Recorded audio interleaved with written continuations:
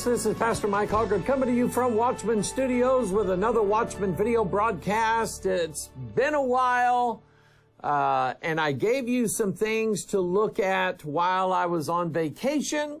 Hopefully you did your homework, because we're dealing with Matthew chapter 24 and what we're calling the mystery of mysteries. And if you watched the last program that we did on this, you sort of got an idea of where we're going with this. We're looking at practically every mystery religion, every secret society, every secret club, organization, going all the way back to ancient Babylon and Samaria, and the secret societies and the secret meetings and the secret conspiracies that have taken place since that time up until this day and even into the future, because it hasn't happened yet. The events of Matthew chapter 24 and the stars falling from heaven have not happened yet, but it's my contention that that event is what will initiate the New World Order. A lot of people think the New World Order is already in place because George Bush on 9/11 came out and said, "We hope this brings forth a New World Order." Well, if you remember, all the way back to the very first Watchman broadcast, which was in January in 2009, Henry Kissinger came out on the floor of the New York Stock Exchange after our glorious, wonderful government bailed out, not the American people, the great American banks, for which we're all indebted to, literally, and said, "We hope this event will bring forth what we call the New World Order." Well, it didn't. There's only one thing, Henry, that's going to bring, that literally is going to change everything and bring in the devils and all the conspiracy people and all the secret societies and all the groups. There's only one thing that's going to bring in their new world order. And that's what we find in Matthew chapter 24. Let's read it again.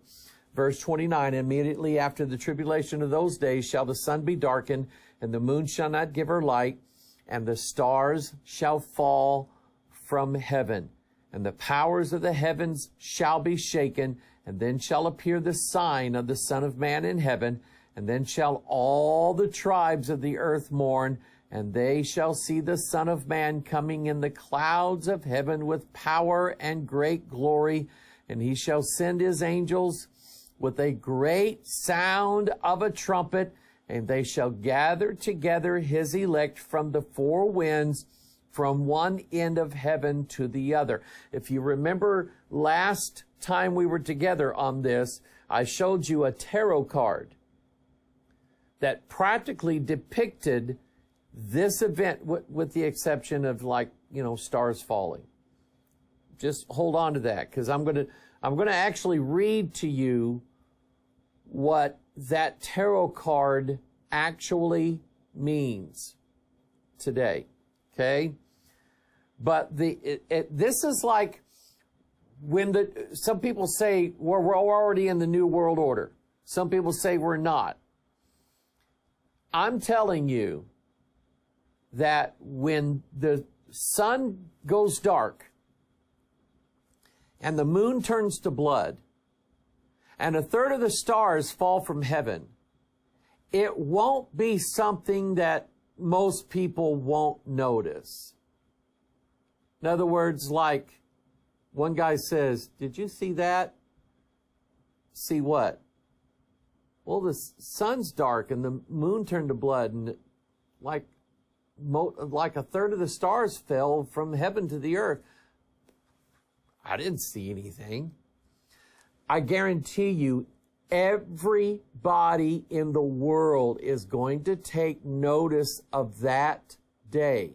And when that day comes, that will be the initiation day of the Novus Ordo Seclorum, the New World Order, the day when everything on earth will be changed. And it will be noticed by everybody.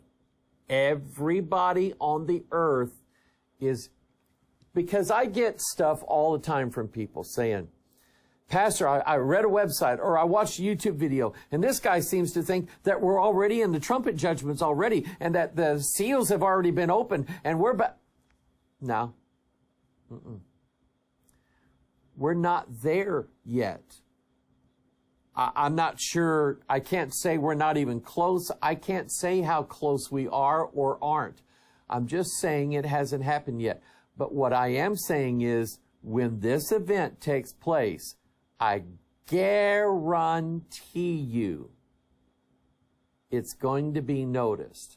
Now, to me, the significant part of this is the day that the sun is darkened, the moon is turned to blood, and then a third of the stars are going to fall from heaven to the earth. That's going to bring about Daniel chapter 2, where the fourth kingdom, where it says, they shall mingle themselves with the seed of men. That fourth kingdom is what we're wrestling against and will continue to wrestle against until we're taken out of here. Principalities and powers and rulers of the darkness of this world. That's stars. Spiritual wickedness where? In high places. That's stars. Okay? So when these four things, these four types of spirits cast out of heaven to the earth, they will initiate a process of joining themselves with mankind. Thus, Daniel chapter 2, verse, 43, they shall mingle themselves with the seed of men. That's the day that's the day, I believe, the mark of the beast will occur. I could be wrong on this. I could be seeing two different things and mashing them together when they're not supposed to be mashed together. I could be wrong on that. But I think it's at least around that event, if it's not that event itself.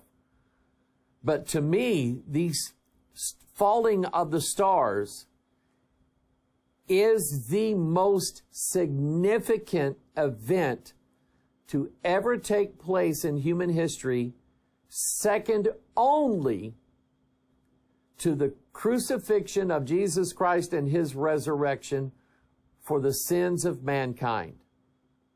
Because now these devils have been kicked out of their first estate in heaven, and now they're here on earth, and they are used to being in charge. What's the whole mystery of astrology about? It's the stars are in charge. You do whatever the stars tell you to do. That's what you do. When someone forecasts your astrological events or whatever, when someone goes to an astrologer, the astrologer tells them, oh, you're born in Pisces and this and because the house of Pisces is in the house of Jupiter and Mars, and then this is going to happen to you. And, oh, okay, here's your $350. Thanks for telling me that, because I'm going to follow that. They're already following and doing what those stars, those angels, those spirits, evil spirits are telling them to do. They're already doing it. So when they come down here to earth, I guarantee you, the superior beings are always in charge of the inferior beings. Look at the history of planet Earth. Those who are more advanced technologically and more civilized always take over those who are weaker than they are as far as warfare is concerned, who aren't as civilized as they are, who aren't as advanced technologically as they are. That's how it's always happened, and it's going to happen again that same way. Now, I want to illustrate something to you. I want you to look on the screen. There's two stones here. One of them is all misshapen, and it's like, you know, they just kind of did a, you know, not so tidy job of ripping the stone out of the quarry. And then next to it, you have a stone that is smooth. It's got 90-degree corners. It's got smooth edges. Real nice, real pretty. That's what you would build, you know, some big temple or building with. Those are called, in Masonic terms, amongst the stonemasons that go all the way back to ancient Europe, and now amongst Freemasons who never touch a brick in their life, but they're Masons, okay? This is called the rough ashlar and the smooth ashlar. And the rough ashlar, or stone, represents man, how he is right now. Man is imperfect. He is misshapen. He doesn't do everything right. He makes a lot of mistakes. He is a bad person, on and on. Civilization, you know, it crumbles, everything decays. The smooth ashlar, according to Masonry, is the same ashlar as the rough ashlar, but Masonry has taken over this man's life, and Masonry has made this man into the perfected state that he is. You see, Masonry speaks of what's termed the new man, Homo novus, the new species of mankind, and only the work of the tools of the workman, the Freemason, can turn that rough ashlar into the smooth ashlar. Now, let me sort of bring this back to Bible Christian terms. Yes, the rough stone is all of us born into sin, and there's not a thing that we can do about it. Masonry wants you to believe that by your own works, using the Mason's tools on your own life, that you can make yourself into the smooth ashlar. And yet, I've known Masons in my life who have been some of the crookedest, backstabbingest, drunkards, adulterers. I was with my brother-in-law one time when he had a court appearance. And I noticed, we got there early, and I noticed all the local attorneys were all gathered together talking to the district attorney, and they were cutting up and this and that and the other. They were part of the Good Old Boys Club, right?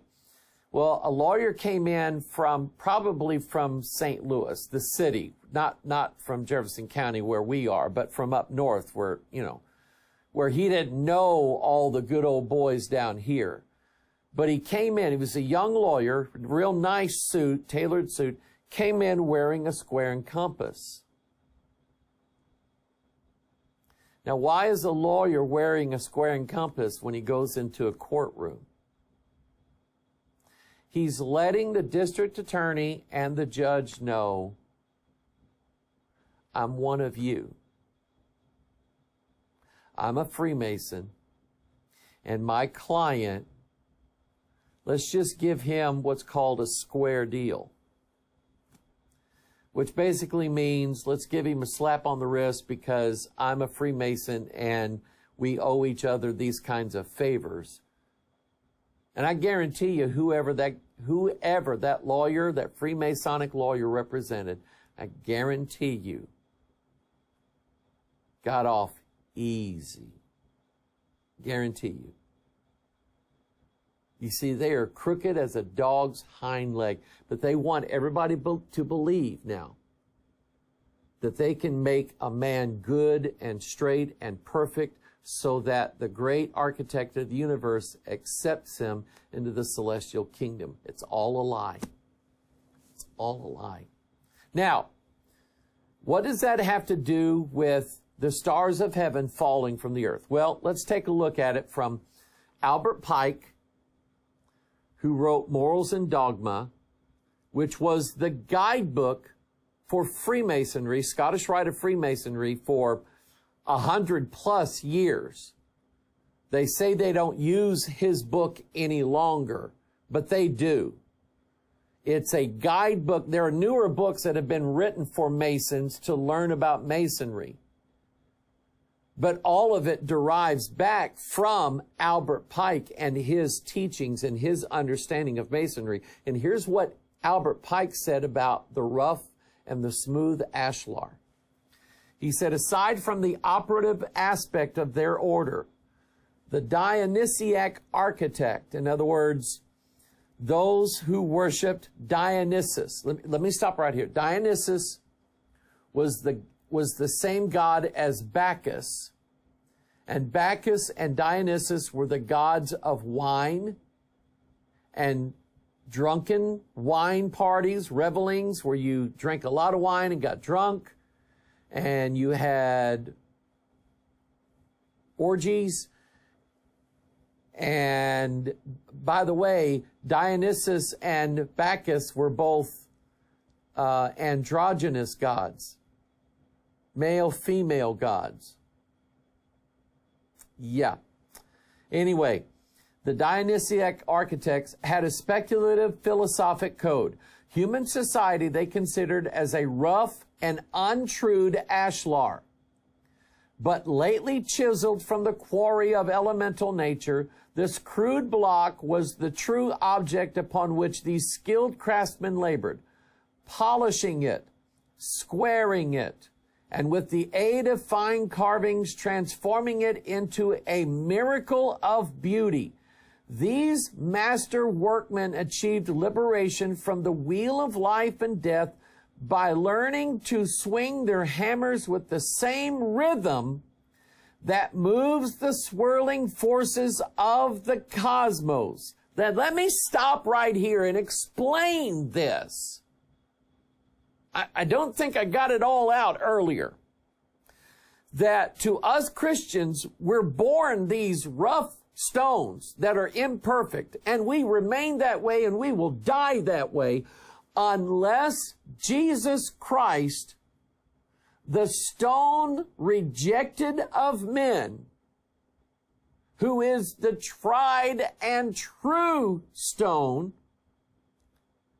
the stone that was cut out without the hands of man, unless Jesus Christ makes us lively stones that are fit for the temple and the body of Jesus Christ.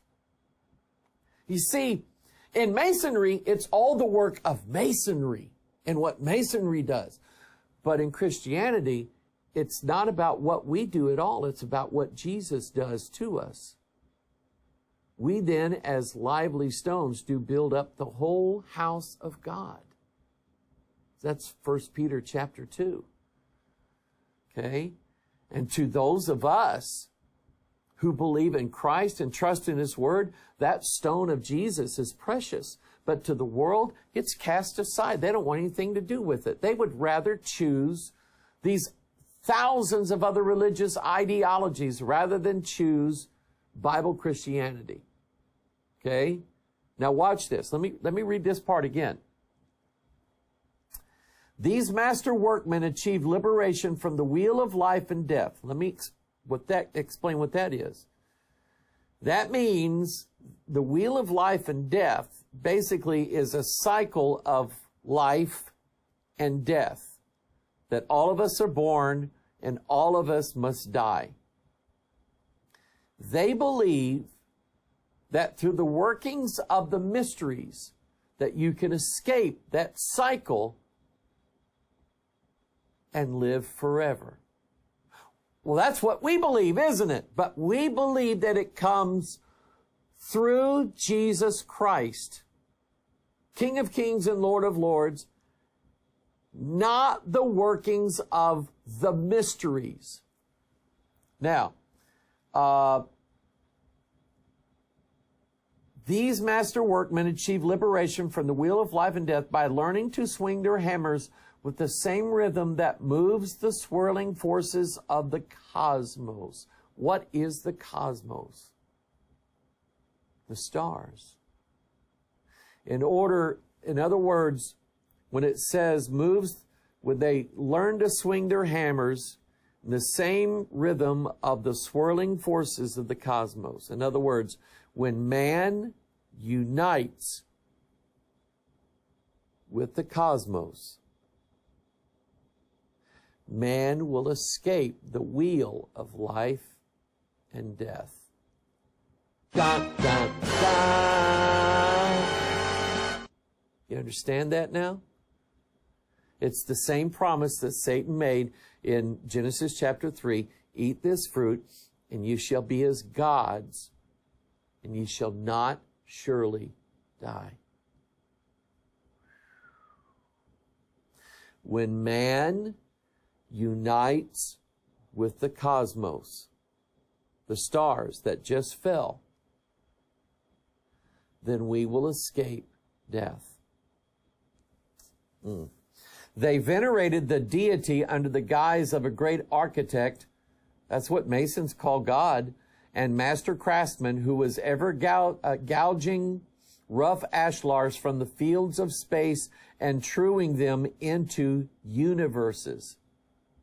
Turning these rough ashlar stones into the perfect stones of the universe so that we are equal with the stars of heaven, the gods.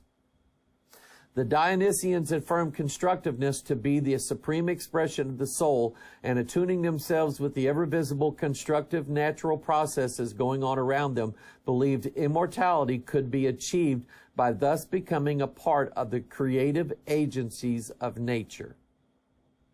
In other words, just let evolution take its course. Just let these cosmos, these stars, come down, do what they're going to do to mankind, and mankind will become gods like they are and will escape death and live forever.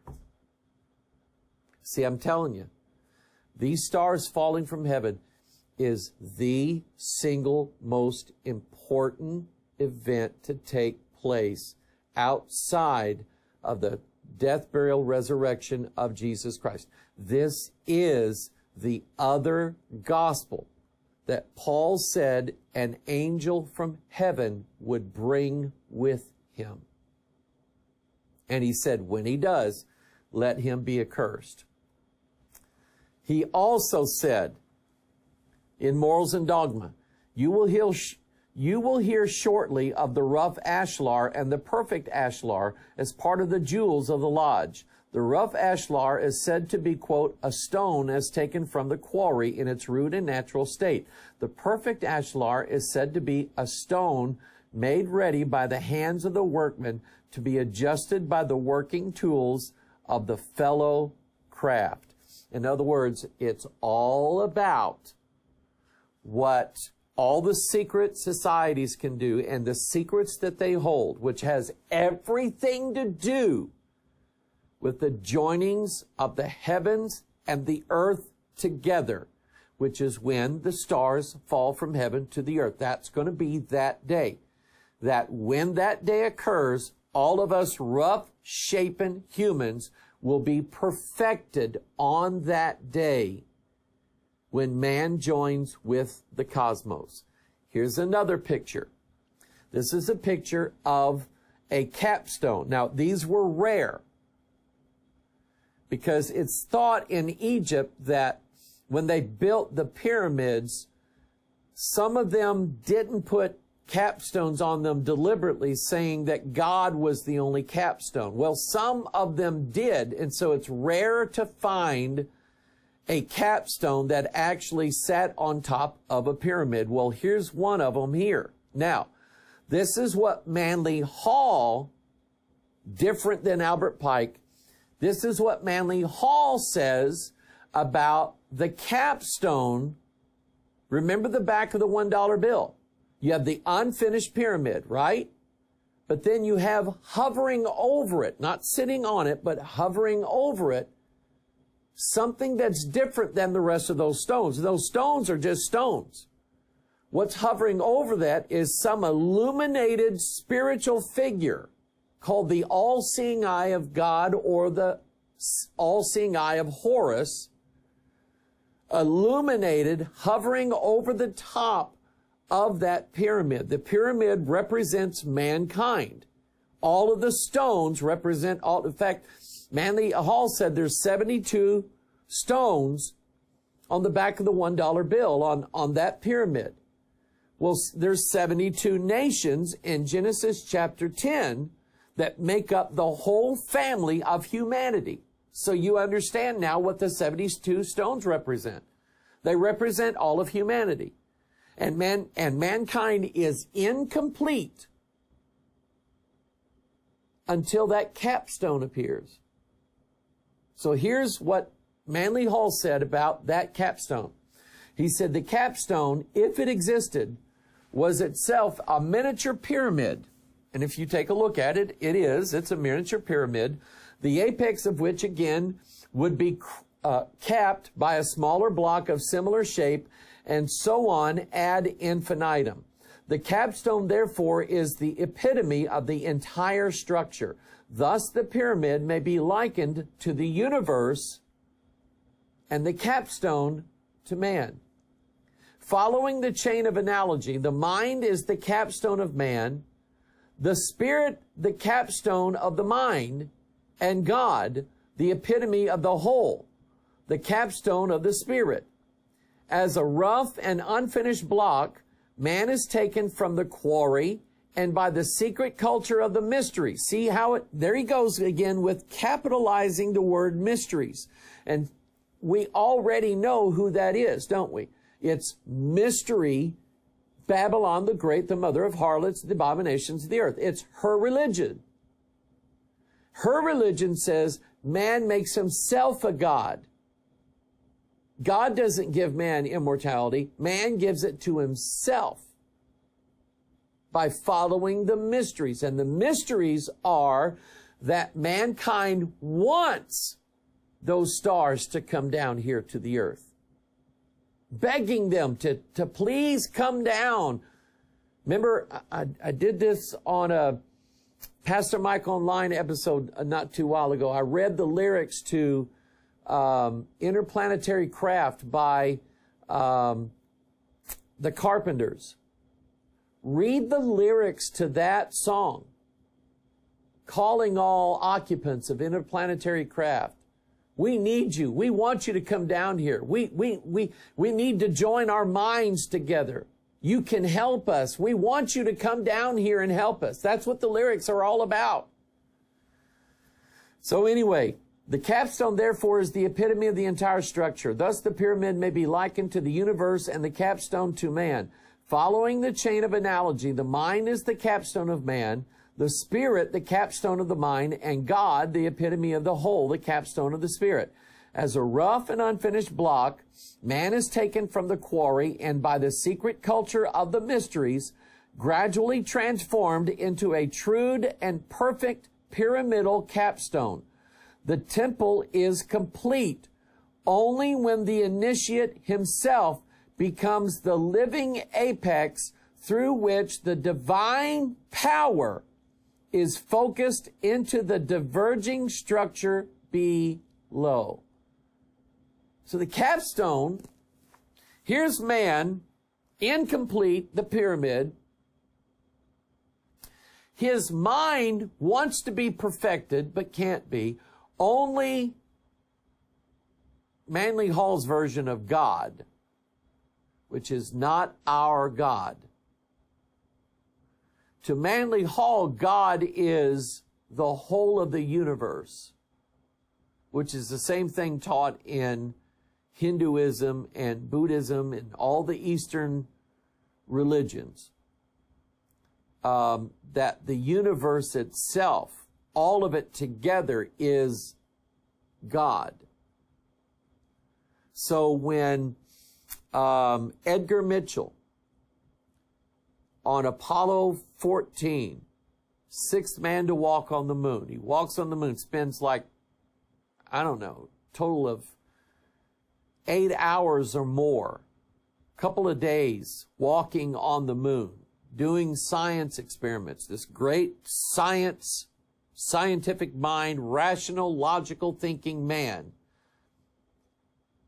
is done with his mission on the moon, and he's taking that long 3-day journey back to the earth, and he's looking out the window and he's pondering all of those stars that he sees out there.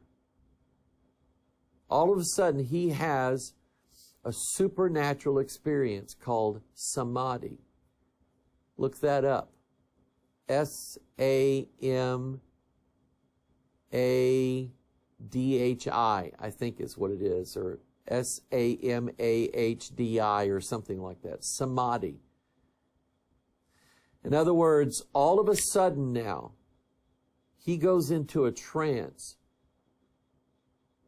and he realizes that his body, the molecules of his body, came from a whole line of human species that used to be monkeys, that used to be fish, that used to be worms, that used to be germs, that used to be nothing inside of a pool of goo that was created by itself, part of the universe, and that the atoms of his body literally were connected with every atom throughout the universe, so that he himself was connected directly to God. That's what he believed. That's what he believed happened on the way back from the moon. That he was connected directly to God through all the atoms that was in him, that was connected to all the other atoms of infinite space around him. Okay, and he's dead now. He had to go face the real God, still having that belief in his mind. Okay, but it's the idea that the pyramid is incomplete until the capstone comes down and is added to the pyramid. And once they're joined together, then both of them become complete. That just as much as the pyramid needs the capstone needs the pyramid. And there's something about those devils that when they're kicked out of heaven to the earth, there's something about it that says that they need to join with mankind. And they do. We know it happens according to Scriptures. 1 Corinthians 15, verse 50. Here is our transformation. Now this I say, brethren, that flesh and blood cannot inherit the kingdom of God. This is where everybody has it wrong. Neither doth corruption inherit incorruption. Behold, I show you a mystery. We shall not all sleep, but we shall all be changed in a moment, in the twinkling of an eye, at the last trump. For the trumpet shall sound, the dead shall be raised incorruptible, and we shall be changed. For this corruptible must put on incorruption, and this mortal must put on immortality. So, while everybody else is either now believing or going to be led to believe. See, because I still think all the atheists of the world and all the people who really don't get it, this whole God's coming to the earth thing, they don't believe in that. They're going to. They're going to wake up one day and the world's going to be full of angels. Full of angels. And their chariots and all their different appearances and everything like that. It's going to be full of it. And they're going to have to believe in things that they never believed before. But they still believe that they're going to become gods in this mortal body. And attach immortality to mortality. It's like Night of the Living Dead. That's what it is. But our belief, coming from the Word of God, says, no. Let's just go ahead and get rid of this body, because it's no good. It's corrupt. It's awful. It's terrible. I'm here to tell you how bad it is. Let's get rid of this body. God says, I'll give you a brand new one, and you will have immortality. And it won't cost you anything. You won't have to sell your soul to anything. You just have to believe in the Word of God and believe Jesus Christ. And He gives it to us absolutely free of charge. Why? Because He loves us.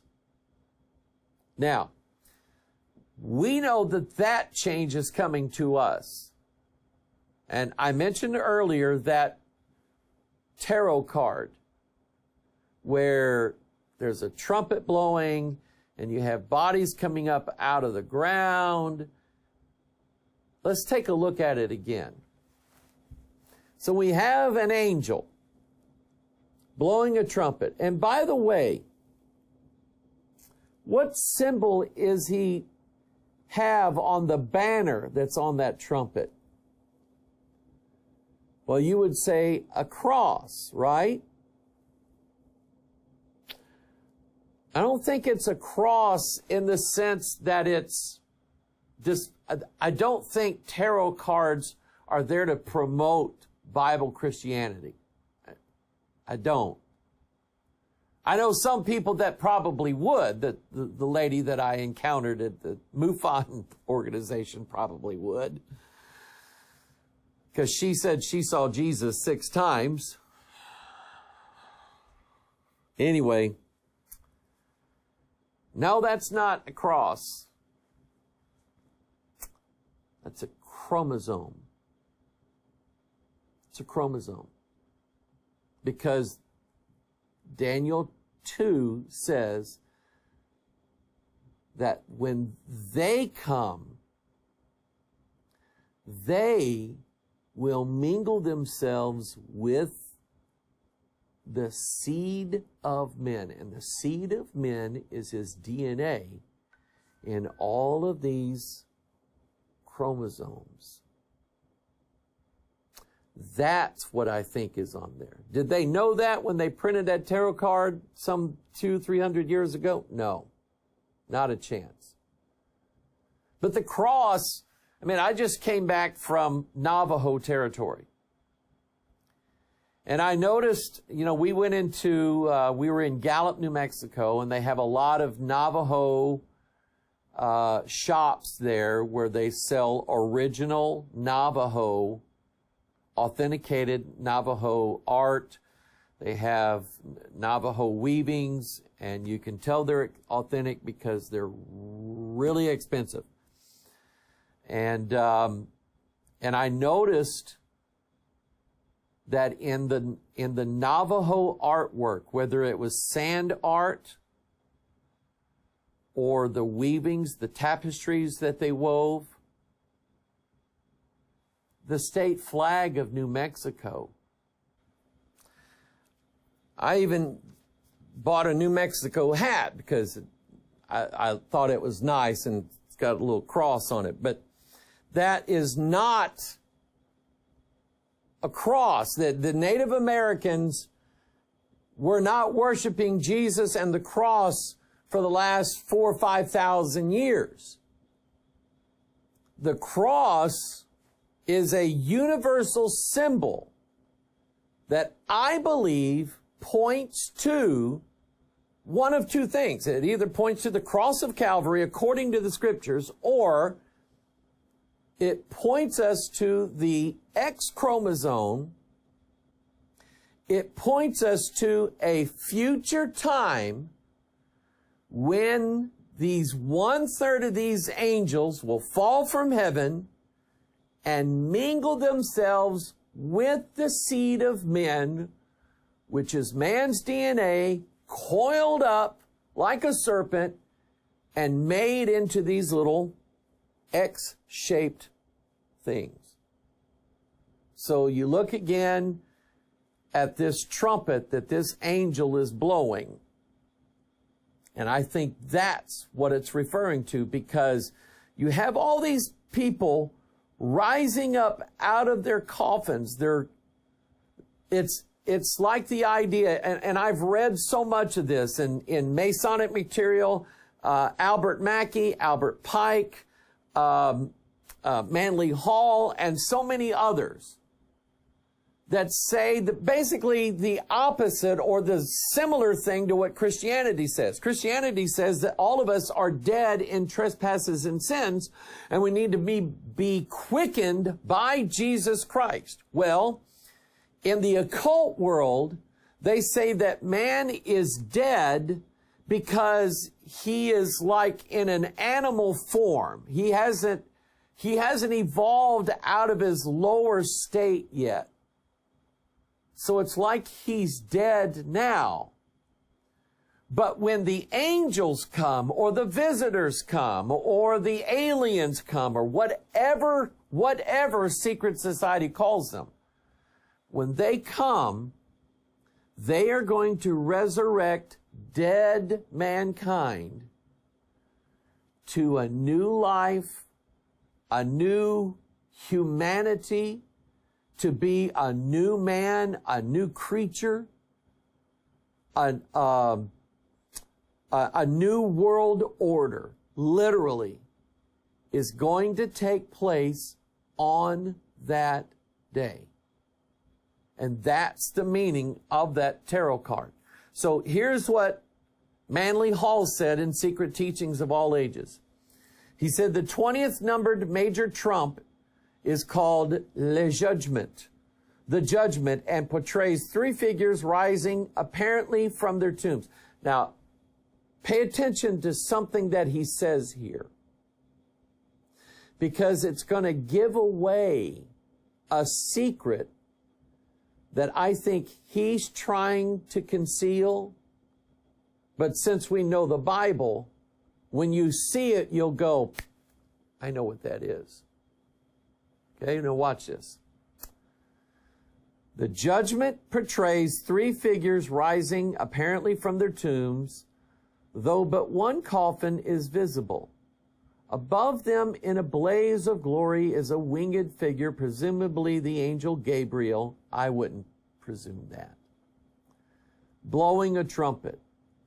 This tarot represents the liberation of man's threefold spiritual nature from the sepulcher of his material constitution. You see, that's what I was trying to say a while ago.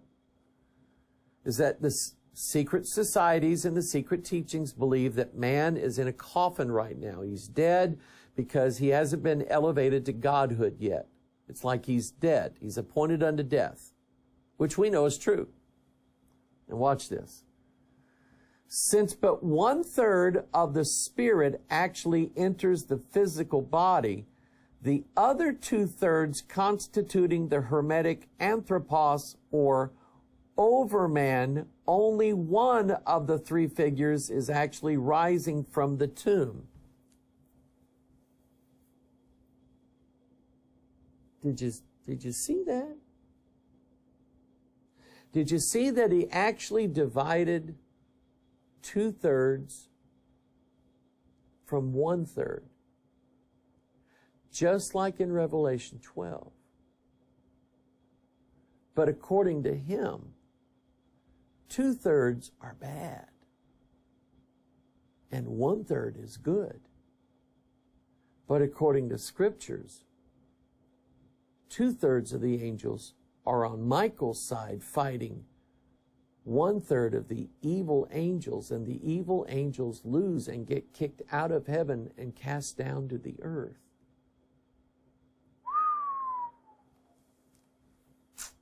And then he says the overman. You know what that word means? You know how you would say that in German? You would say Übermensch.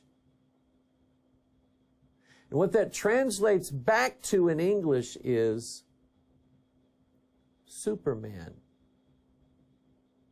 Because Friedrich Nietzsche, a German reprobate who hated God and was like in love with his own sister. Ugh.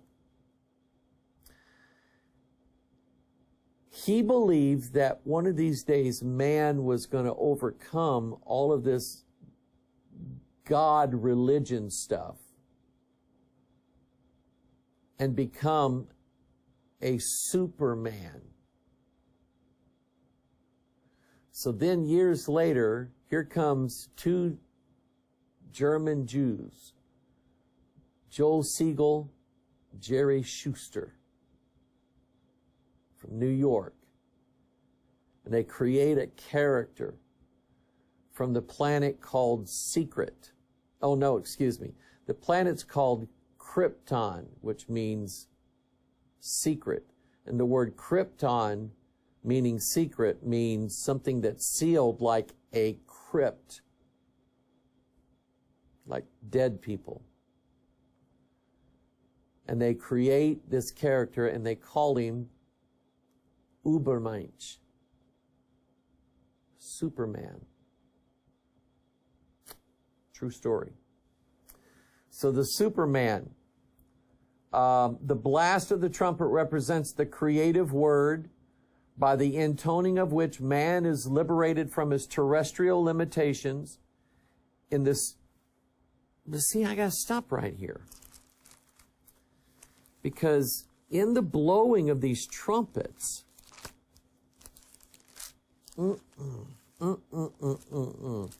poor Manly Hall, he just didn't get it. Because when the fifth angel sounded, a star falls from heaven, and to him is given the key of the bottomless pit. And once he's released and he opens up the bottomless pit, then all of these devils start flying out with stingers in their tails, and they sting all of mankind. And for 5 months, mankind wants to die, but he can't. He's in such agony that he would give anything to be able to die, but he can't die. Nobody dies for 5 months.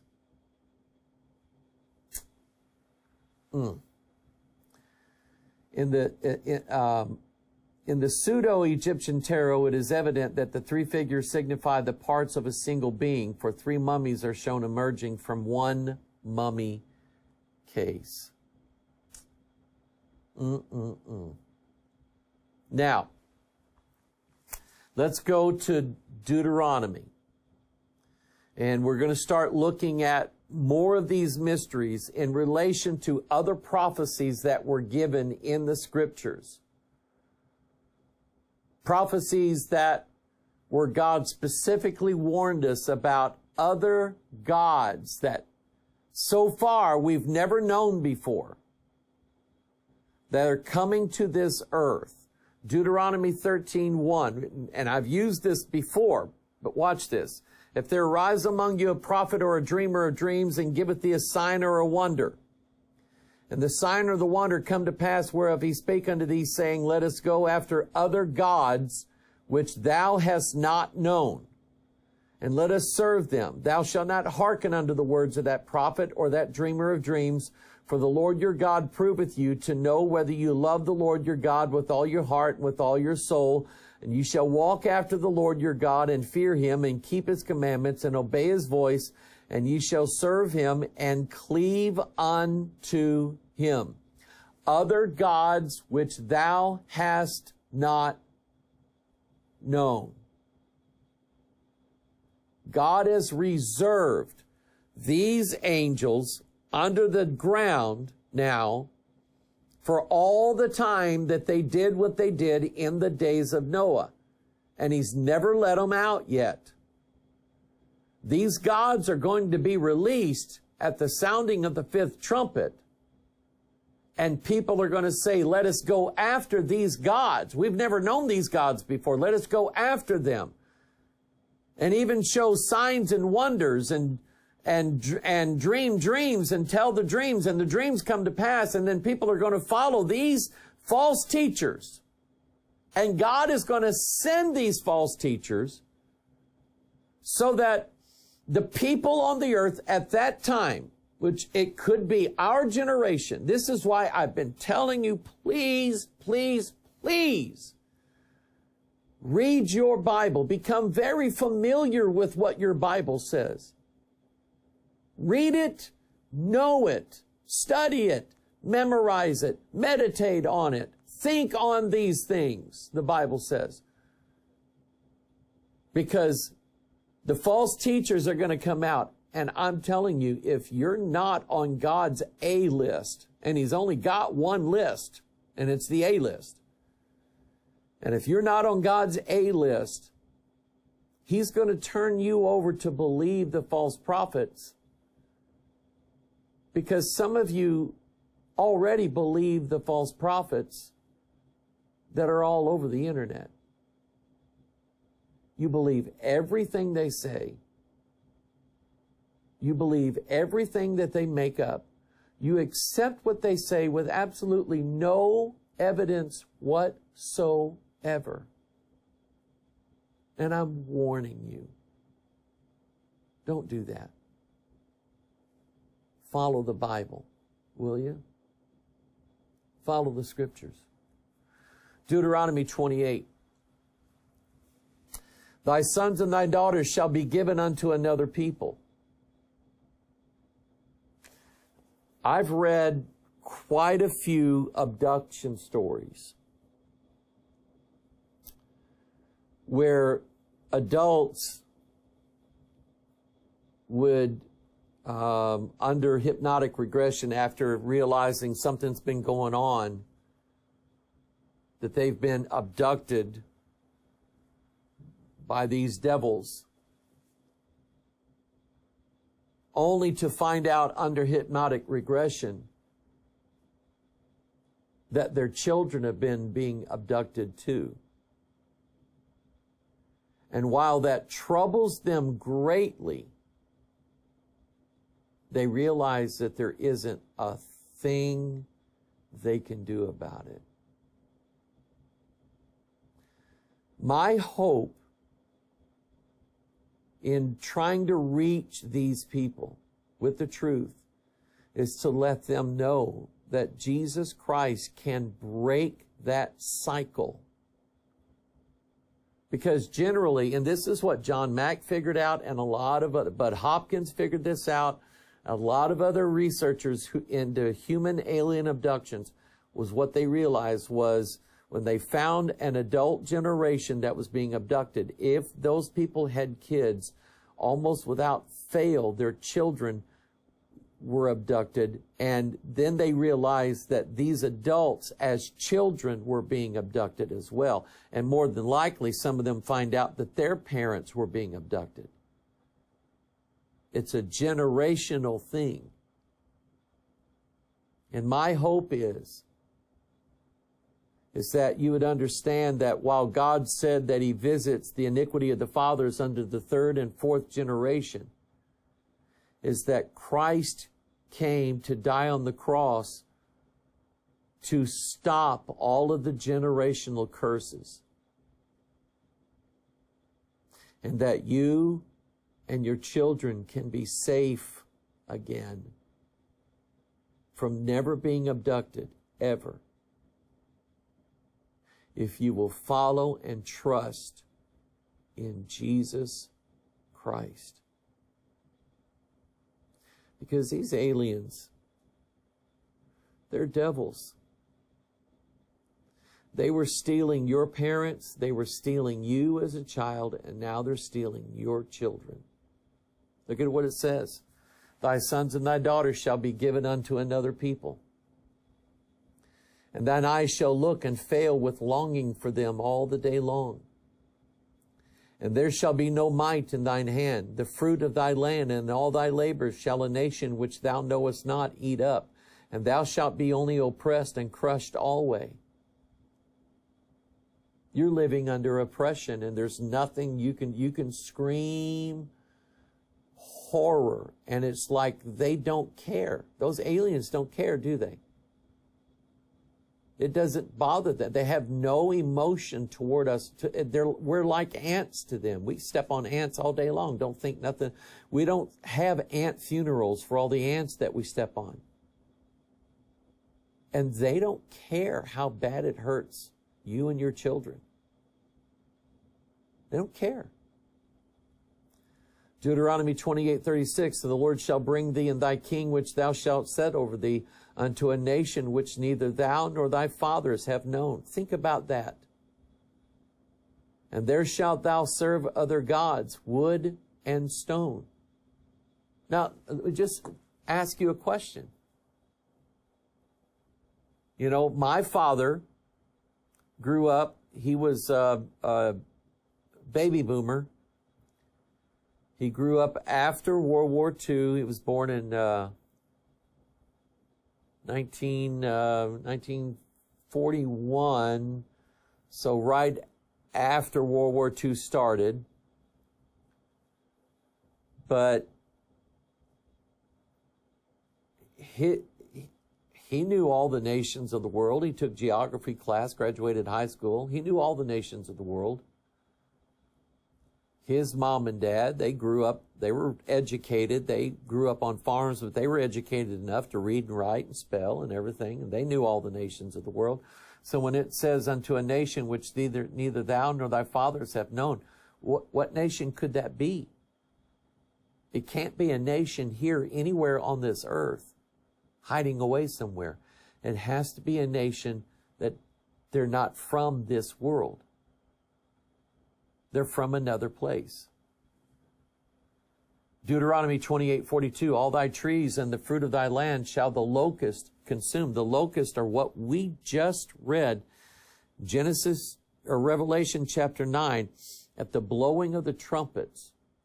Manly Hall thinks that at the blowing of the trumpets, that it's going to be great for everybody worldwide. Everybody's going to rise up from the dead life that they've been living, and we're all going to become the new man. But that's not what's going to happen. The locust, in Revelation 9, the locust is going to come out of the pit of hell.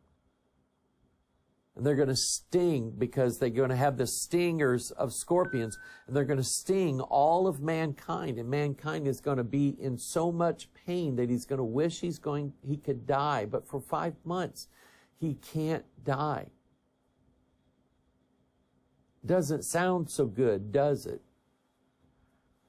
And then he says this, Deuteronomy 28. Therefore shalt thou serve thine enemies, which the Lord shall send against thee, in hunger, and in thirst, and in nakedness, and in want of all things. And he shall put a yoke of iron upon thy neck. That's the iron kingdom, until he have destroyed thee.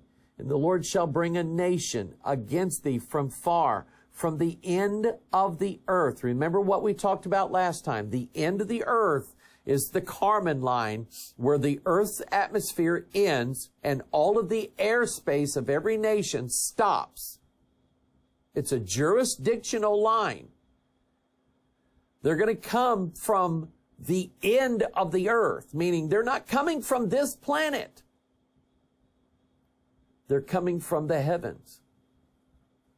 From the end of the earth, as swift as the eagle flieth, a nation whose tongue thou shalt not understand. And only those of you who have encountered these aliens or these spirits, who have heard them speak, or have seen their writings on their ships, you know what that is. They speak in a language. I mean, what language on earth right now is there that no one understands? They even cracked the Voynich Code, the book that was written that nobody knew what it, they thought some alien wrote it, but they found out, no, they finally broke the code, the Voynich Code, the book. Go look that up. They finally broke the code. There isn't a language that we don't know on this earth. But they speak one that nobody knows. Whose tongue thou shalt not understand, a nation of fierce countenance, which shall not regard the person of the old, nor show favor to the young.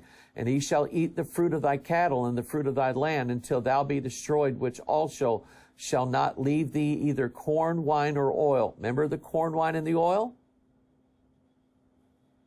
Or the increase of thy kine, or flocks of thy sheep, until he hath destroyed thee. Now that nation is coming. And there's nothing going to stop it. There's an event. There's going to be a war in heaven.